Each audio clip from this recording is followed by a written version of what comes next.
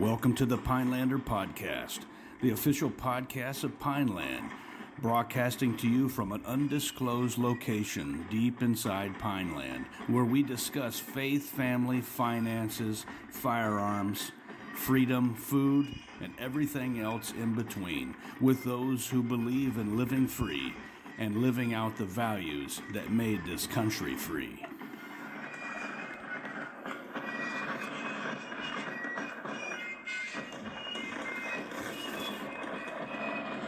All right, welcome to the Pinelander Podcast.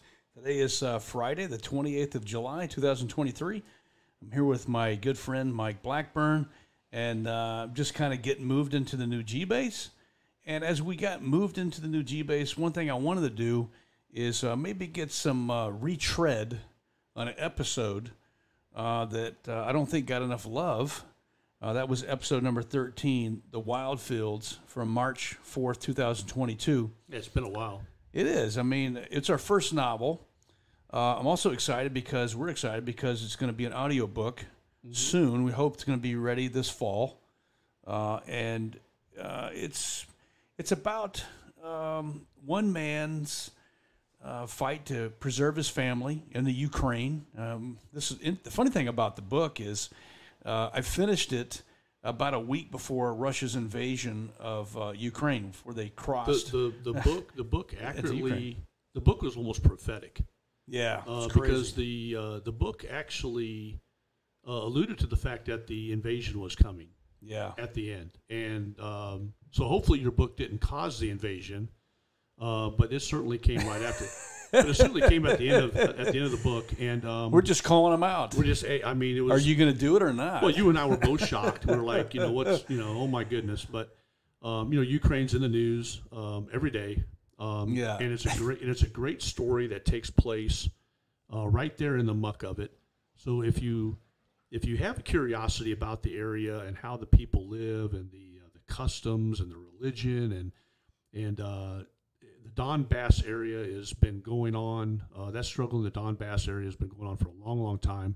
If you just want to just get smart about that part of the country, this is a great read. And we are very excited about the audiobook because the guy that's doing the audio work on it, and it's not Paul. The guy has really done. So I couldn't do it. Well, the guy has been doing a great job. Fantastic. His work with voices and everything is just phenomenal. So yeah. If you have read the book or haven't read the book, you'll definitely, I think, enjoy the audio. All right, welcome to the Pineland Podcast. My name is Paul LaFavor. I'm here with my ranger buddy, Mike Blackburn, and today is Friday, March the 4th, 2022. Well, we've got a really special episode today. Paul, it's not too often that we actually get to really talk about our projects, our personal projects. But anyway, we're going to talk about your latest book. It's a novel. It's your first novel, The Wild Fields, A Fight for the Soul of Ukraine. You started this last year, and I remember talking about this book over several meetings as far as kind of like the direction it was going and what did you want to what you wanted to achieve with this novel. And I remember the whole time we were kind of sitting around joking because Ukraine was kind of slowly heating up. You were hearing a little more about it in the news, and so we used to always kind of joke, this book's going to be great just as long as we kind of maintain some status quo here and nothing really goes crazy. But anyway, it's here. A lot of things have been happening in Ukraine, and Ukraine is definitely on the radar. And your book is very timely. Yeah, it's this is exciting. It's an exciting time to be alive. But I just want to let our listeners know that I actually wrote this book before the invasion. That's right. I didn't kick out a 274-page novel. 57,000 words in a weekend? You didn't just crank that out in one weekend? I don't think so. But this is, in fact, my first novel. So a little caveat to that. Up to this point, I've been writing only reference books, both military and Christian works. So this was a challenge. I wanted to I wanted to write a novel about the Donbass conflict. As everyone knows, is between the sovereign state of Ukraine and Russia. And there's a whole lot you could say with that right there, but it's really, I wanted to have an unconventional warfare narrative to kind of showcase the odds and ends of what happens in unconventional warfare in UW. And I thought that was the first thought. I wanted something where people could figure out, how does this work? What does this look like on the ground? And it started off like that, but then I kind of fell in love with the characters, you know? I mean, there's an old saying that you make the characters, you develop them, and then you kill them off. And that's kind of what's going on. A lot of that's what's going on in the book. Yeah, there's really, I remember we were wanting to do a novel, either from another author or, you were going to try your hand at it. And, we wanted to kind of incorporate a lot of things that we have familiarity with from our military experience. And, you could have, this novel could have taken place any place geographically. I mean, there's plenty of, operations of the war, if you want to call it that, irregular warfare events taking place all over the world. For whatever reason, you chose the Donbass region of Ukraine, eastern Ukraine, and of course that's it's one of many areas in the world that there's been a lot of things going on. For whatever reason you chose that area, started writing about it, and then bam, Russia blessed across the border, which is kind of just I don't know if you have like the crystal ball there or what, but no, I'm not a prophet or a son of a prophet, but I did. Yeah, I was interested in this region. It's been a global hotspot for a while, and so my initial interest was obviously the flashpoint in 2014. I was working out at Small Unit Tactics, and lo and behold, Russia moved into the Crimea. There was talks of little green men. The hybrid form of warfare that they were using, and we're just kind of following really close. And that was the first time that it kind of hit the blip on my radar screen. And then I discovered Ukraine Life Map. I started to get into the minutia of what's going on, kind of the playbook, Putin's playbook, if you will, and how he was conducting things. I was looking at UW in general. Of course, I'm out at the course, and so I'm teaching that. But that was I first was just flabbergasted by what was going on, and then it's kind of like when you peel back the layers of an onion, you just kind of find more and more stuff, and then I kind of fell asleep in my brain because I had so many other projects on my plate. But I think it was just really looking at UW and going back into the doctrine again and reading the pubs and all that stuff. And then I looked at this and I thought, this could be useful to really showcase how this is done and kind of flesh out, how things are done in the UW environment. And that's really it. And then I just it started with that, and then it went to a larger narrative, and that is good versus evil.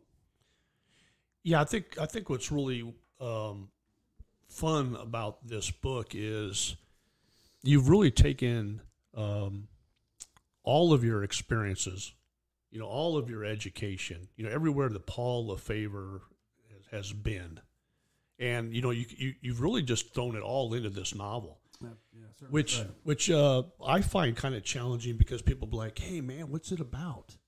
So I'm going to ask you right now, like, if how would you describe this novel? Because to be honest with you, there's a lot of jewels in this thing. It's not just one topic or one subject matter. Yeah, I mean, there as one of my heroes, historian. J. Rufus Fears, he's one of the late historians, professors at University of Oklahoma. He said a great book has a great theme. It can speak across the ages. It's written in noble language and speaks to us individually. And so, really, I want the book, I want it to be able to do all those things. And it has one major theme, and that is essentially the only thing necessary for the triumph of evil is for good men to do nothing. And that's really the theme. Now, that being said, there is character development. There's a primary character. His name is Pavel Koval. He's a guy that has some issues. He's been in the Soviet-Afghan War. He's the quintessential Ukrainian that was drafted into the Russian army, the Red Army, and that had to do his 2 or 3 years in Afghanistan. And then he brought a bunch of baggage with him. So he's got all of that stuff. So that's part of the book. And then it's essentially about him and his struggle to really come to grips with his past, come to grips with his future, and his present. So it's all of that. It's past, present, future of who he is, and kind of coming off the fence, as they say. Yeah, you've got. These are not perfect people. These are flawed characters. They're definitely people you can look up to and relate to, but they're not like bigger than life. They're not people that you can't really kind of relate to, which is what I really liked is you can really relate to these people. They could be your neighbor or someone that maybe you've served with in the military. People that have families, they have family issues. They have things that give them nightmares at night. Kind of what you see a lot of warriors doing, like maybe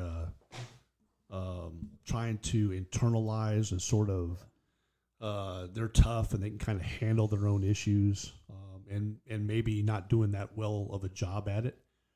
But I think it's the novel is really besides the characters that are very interesting characters. I think the other aspect of this novel that I really like is it's sort of that part of the I hate to call it espionage because it's really not. I don't really consider it an espionage thriller. Yeah. But it is kind of like that in the fact that it really brings to light sort of a part of what takes place every day in this world that a lot of people are not really that familiar with. I mean, let's face it. I love a good Jason Bourne movie. I love a good Jason Bourne novel. But let's be honest, Jason Bourne doesn't exist, okay? Yeah. But he's a fun guy. Your characters are real, and they do exist, and the type of activity that you talk about in the book happens every day in this country. So it's really kind of fun. Most people are kind of used to the kinetic sort of engagements that take place. This is non-kinetic. It's in most regards, but there are some kinetic events. But it's a lot of fun as far as in that sort of espionage realm that a lot of times is not really discussed. Yeah, I mean, I certainly wanted that to be to fly off the page.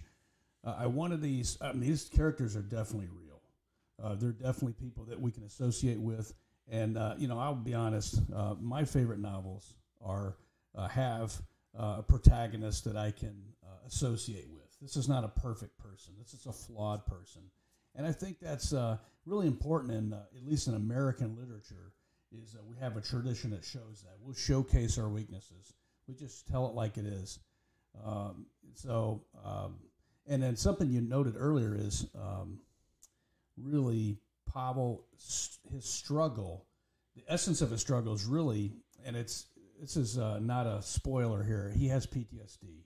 And it should become apparent, although it's not spelled out in a clinical form. But for those joining us, there's really essentially four recognized PTSD symptom clusters.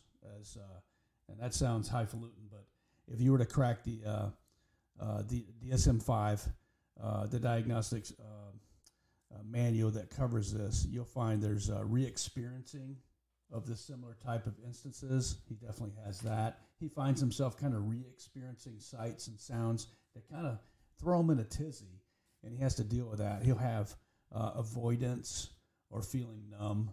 And, Pavel certainly does that. And he has to fight through this. So the other is he's hyper active. He has hyper arousal. So he's just really tuned in. Certain loud noises kind of, set him off. And then, of course, he's got these negative thoughts and feelings. He's got all of these together is a big challenge for him. And a big part of it, a big part of the book is the spiritual component of Pavel. So having said everything I just said, he has to come to grips with that. The book reminds you that there's a spiritual component to being a man, and that's something that we often blow off. But, men have souls. Everybody has a soul, of course, duh. There's a part of you that's going to live on when you've shuffled off this mortal coil. And that's something that Pavel really shows us is you have to, there's a spiritual component, and for those of us that just poo-poo that and never work on that component, they're lesser men. That's really it. And they hold a lot of baggage, and they could find themselves in a dark night of the soul if they don't deal with these things, especially ghosts from their past. Yeah, it's got a little of something for everybody, and I'm not going to lie to you. I when I read the novel, first and foremost, I learned a lot about just Ukraine in general. Yeah. I mean, you bring a lot of. You're almost like there, when you read the novel, which of course is, you needed to do that for me because I've never been to Ukraine, but the diet, the customs, kind of the way things work, the Eastern Orthodox Church. You really bring to life that part of the world, and so it's really interesting as far as just kind of learning about Ukraine and the culture. He has a large family. Your main character has a very large family. He's dealing with this is not uncommon either for that region for a lot of folks to be living together. Well, actually, I think most places in the world it's not uncommon to be living with grandpa, grandma, and the kids, and everybody's kind of piled in one roof, or at least are very close and meet generally very often. So, you bring a lot of that, which is a little foreign to Americans, and all the dynamics of that, okay, and all the relationships. So while he's dealing with his own issues, he's having to deal with this very large extended family and has to concern himself with that as well. Yeah. So it's a lot of fun. Yeah. That's a big part of the Ukrainian culture is they don't have nursing homes. Right. They don't that's not in their fabric, and that's just how it is. Right. I think it's good. I think we have a lot that we can learn from them. Oh, I've always admired cultures that when you go out on a date, grandpa goes along as well, Yeah. The whole family just kind of hangs out in all the events, Yeah. But besides that, I ain't gonna lie to you. You're a good friend of mine. We've talked about this book while you were writing it, and you threw me for quite a few surprises that I didn't see coming. So, you're reading the book, and I'll be honest with you, it's a page turner. It's going to be hard to set down, and you will surprise your reader. You have some things that you're just like what? I didn't see that coming. So, it's a lot of fun. And I'm sure it's going to do very well. Let's talk about this cover, man. This cover is phenomenal. Who did this for you? Yeah. So what's awesome about having a family with talent is they can contribute to stuff like this. So the cover was actually done by my oldest daughter, Leanne, and basically I just described what I wanted, and she made it. And so she does a phenomenal job with that. The cover really, if you look at the front, that's essentially what it is. It's the front line. So it's set before the Russian invasion of 24 February, and it's actually set in 2019. And so there's guys in the trenches. They're facing off with the pro-Russian separatists of the Oblast of Luhansk. And so you've got the Ukrainian flag flying there. You've got the trizub, which is the trident, the symbol of Ukraine on the front.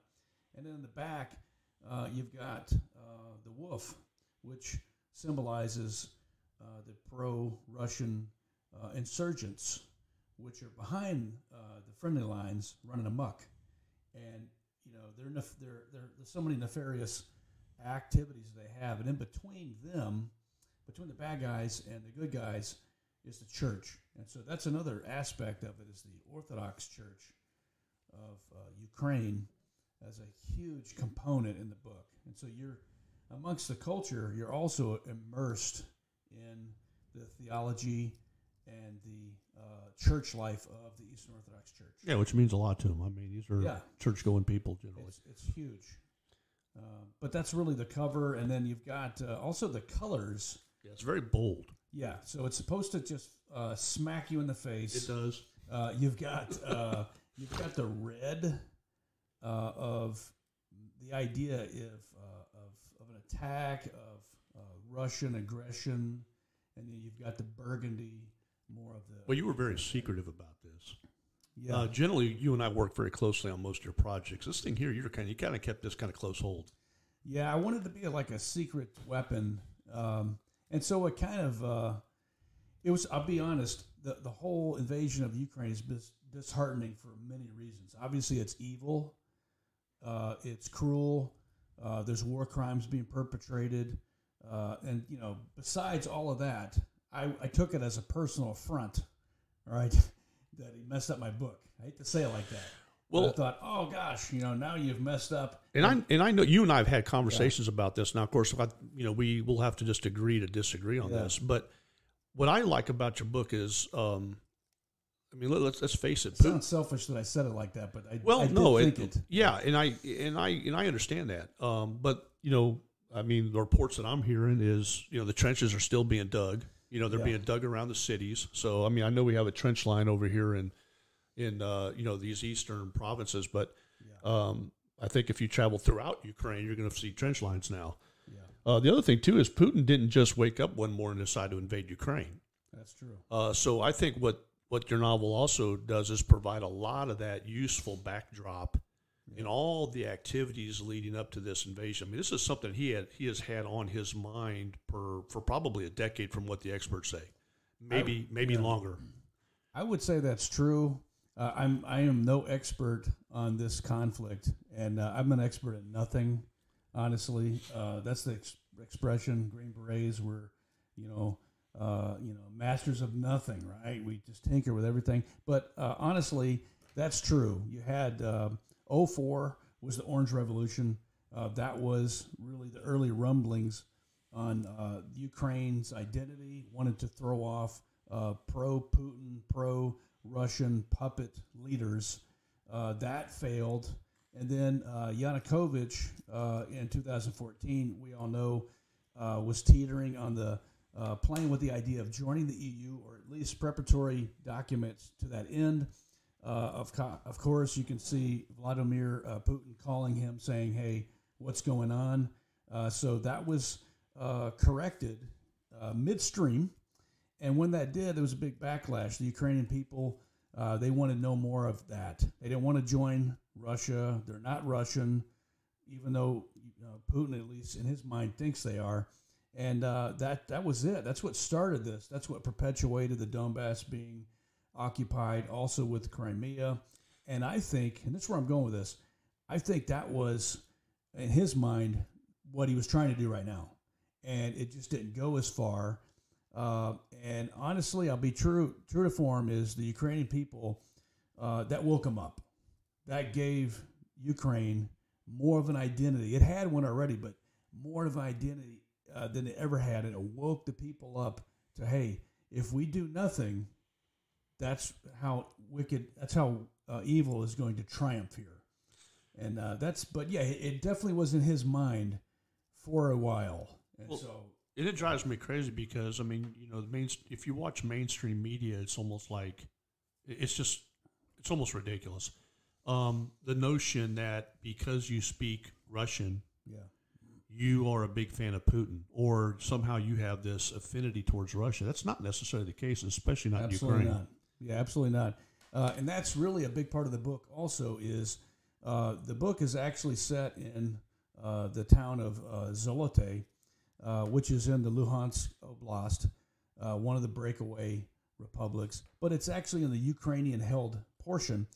But everybody around there speaks Russian. So the point is, just because you speak Russian doesn't mean you're a Russian, because the people that in that part, they say, "Hey, I'm a Ukrainian," and rightfully so. And so it tries to dispel the myth that language is your identity. It's not. Yeah, and of course, you and I both know that there's places in this country. I know I've been to them. One of my favorite places to go in the U.S. is San Antonio, Texas. I absolutely love that place.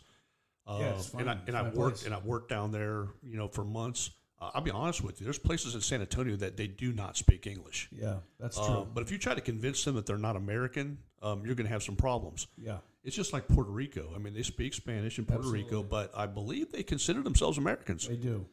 So it's not unlike a lot of, if you look at it that way, Eastern Ukraine is a lot kind of like that. Would you agree, Paul? Absolutely. You have basically, as any expert in the field could tell you, if you draw a line between Kharkiv in the north to Odessa in the south, basically between those two major cities, and you run east, that is essentially the Russian-speaking portion of Ukraine, by and large. But the people in Odessa are decidedly not Russian. They are Ukrainians. There was an attempt to break away in the same time that Crimea was falling, and the Ukrainian people of Odessa had nothing of that. In fact, there was, a lot of people lost their lives in trying to do something similar to the Donetsk and Luhansk Oblast. So it's a sad story that you have people that are deluded into thinking that there's some type of country that will be called Nova Russia, a new Russia, and that's really just. And this is part of a larger part of the narrative is the Russians are experts in I/O, in crafting a narrative and information operations where they just use, and nefariously and tyrannically they do this, is to really just get a whole population to sway on a certain idea. And, I'm saying that tongue-in-cheek because there are a lot of people in Luhansk Oblast and Donetsk Oblast that they are not down with this either. And they're just, for self-preservation, the preservation of their family, they have to go along with the powers that be. And so we know that too. As we see, for the last week, people in St. Petersburg are protesting the war. The Russian people are protesting this, and rightfully so, because they know it's wrong. So, the problem is this. Here's what I'm just trying to say is the problem is not the Russian people. It's the tyrannical government of Putin. That's really the problem. So the Russian people are essentially good folks. Okay, they are an enigma, all right, as Churchill says, within, and I screw him up the quote here, but a secret within an enigma, within a riddle or whatever. But that's essentially true. But their food is awesome. Their literature is great. I love Dostoevsky. I love Tolstoy. The music is awesome. And it sucks that the Russian people, by and large, have to suffer because they have sucky government. And that's really is what has happened since 1917. But that's part of it. What I wanted to show is, hey, just because you speak Russian doesn't mean you're bad. It's like these people in Ukraine that are decidedly Ukrainian. They're patriotic and they'll die for Ukraine. They speak Russian. Well, this isn't a pro-war book, and it's not an anti-war book. Right. It is what it is. It just kind of is what it is, which is kind of neat. It's. I know, as charged as the political environment is, especially here in the U.S. I think people might look at this and go, well, what is this? This is some kind of like, this is kind of like a pro. U.S. involvement in Ukraine book, or is this like an anti-U.S. involvement in Ukraine book? And it's neither of those. It's very refreshingly sort of Ukrainian. Yeah. You could have written the book in Ukrainian, and you probably would have done just fine because it's really a book for Ukrainians. Absolutely. That's the essence of it. You just squeeze the whole book out. It's about Ukrainians who at the time were on the fence. And, I think we'd be hard pressed right now to go to Ukraine and find somebody still on the fence. I'll tell you the truth.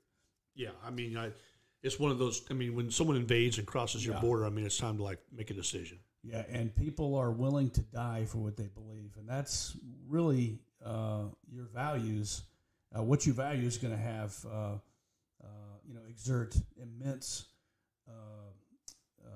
influence on what you believe. You're going to live out what you believe. And these people believe in freedom. They're not going to go back and live under the Iron Curtain, and they certainly aren't going to be slaves of Putin. And so they're willing to die for that. So I applaud them. And I'm sure everyone else watching feels the same way, at least in the West. Well, it's an awesome book, and it's an enjoyable read. I sometimes have a hard time kind of getting through a book, but this one wasn't hard at all. It was very enjoyable all the way to the end. Is there going to be a sequel? I mean, listen, things are happening like quick over that in that area. I mean, obviously, we don't know how things are going to turn out in Ukraine. It's not looking like it's going to be as easy, maybe as some might have thought it was for Putin. Yeah. I mean, it's looking like he's running into some really stiff resistance. Yeah. You got any thoughts about it, like another book? I do, and it's actually from a flip side perspective. So in the wild fields, essentially just look at good guys, bad guys. The good guys are the Ukrainians, and there's a trench, of course. The bad guys are on the other side. But there's essentially, in that context, the Ukrainians are really the underdogs in a sense. They're an underdog in the sense that they're battling it out with these insurgents that are pro-Russian. And then, so the idea on the flip side of the story in a sequel, you would see the Ukrainian insurgency against a nationwide Russian, oppressive government. So, like an assumption, which I think most people are stating today, that Putin's intent is probably going to be to take Kiev, install a puppet regime, and then try to support that regime and maintain its legitimacy and power. I believe that's true. Albeit there's been some bizarre goings on with the convoy that's so long that's kind of stalled out. We could only, hazard a guess that they have logistical problems or they're waiting for something else to be put in place. But I think their goal, based off of what we've seen so far, is to take the city centers, decapitate the government of Kyiv, replace Zelensky with a puppet who will do Putin's bidding. And then not only that, but occupy the other major cities like Mariupol, Odessa, Kharkiv, Kherson. A lot of these cities have, at least Kherson has fallen. But they're going to get a bloody nose indeed, trying to hold this down. Yeah, because, even when a city falls doesn't necessarily mean that everybody's on board. Yeah, everyone absolutely. just kind of goes underground, don't they? That's exactly the, I think, the spirit we see in them right now. They're going to go down fighting. Zelensky has said he's not going to go down without a fight. I believe he was asked he wanted a way out of there. He said he didn't want to ride, but he wanted ammo. You got to applaud that. Yeah. Yeah, I wish we had leaders like that, right? I wish we did. But, yeah, I think definitely a sequel is in order. And I do, on a personal note, want to see the development of some of these other characters. There's you'll see some introduction of other characters obviously you haven't seen yet, and an introduction of more American involvement, of course. And that's something that I'm proud of as a nation, that we're supporting Ukraine. I would like to see that in increasing ways. I know that what's the elephant in the room is the nuclear potential for this war to become something as disastrous as that. No one wants that. But however it pans out, I would like to see. I know we're trained for this, so just spitballing. Ukraine falls; it's completely covered by the Russian tricolor, and those cities are running insurgencies, and then we have an insurgent network across Ukraine that's supported by the Allies. Really, which we're prepared to do that, and I think in the long run it could be even. I mean, no one wants to see this, but potentially how things are going is it could turn into something like that. Our last big UW operation that this country was involved in was Afghanistan. And this would be, which is a little different because Afghanistan is not a developed country by no sense of the imagination. Yeah. Ukraine is. I mean, it's got a lot of large urban centers. It's not a super modern industrialized nation by no sense, but it is. It's certainly not a third world nation by no sense either. An unconventional warfare environment in a place like Ukraine would definitely be interesting. I think it would. I mean, that is. A word that comes to mind is untenable. The Russians obviously, first off, their counterinsurgency methods are artillery striking cities, and we see that. They're just going to continue to do that. So I think they would need more men than they have, more money than they've ever seen. It would be the biggest disaster I think that the Russians have ever been involved in, to include 1917 when they left the Allied side fighting the Central Powers. That could be absolutely catastrophic. So this is bad for everybody. But yeah, because of Ukraine is not Afghanistan, and the things they got away with there, I would hope they would not get away with here, because they got away with murder, genocide, terrible things. So I would love to see us roll up our sleeves and do a little bit more. I'm not exactly sure what that would look like, but I definitely see a bloody nose coming to the Russians if they attempt that.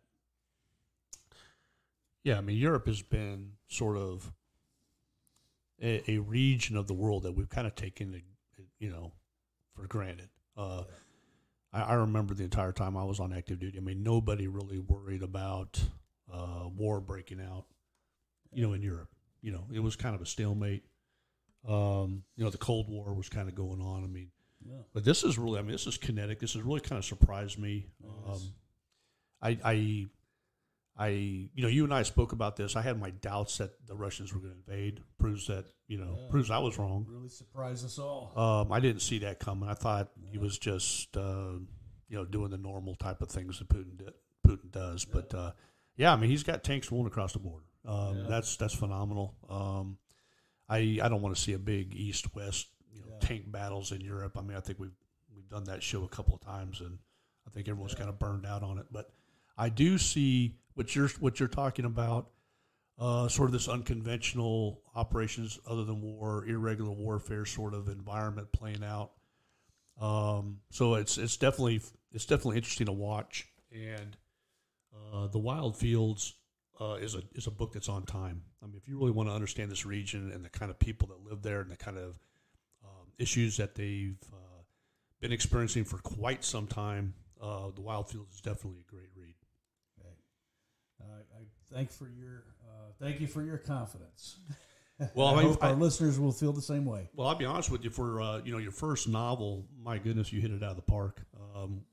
Just to let our listeners know, it has been reviewed. It has been edited professionally. A lot of Paul's gotten a lot of kudos from a lot of folks out there that have been very impressed with the book. So.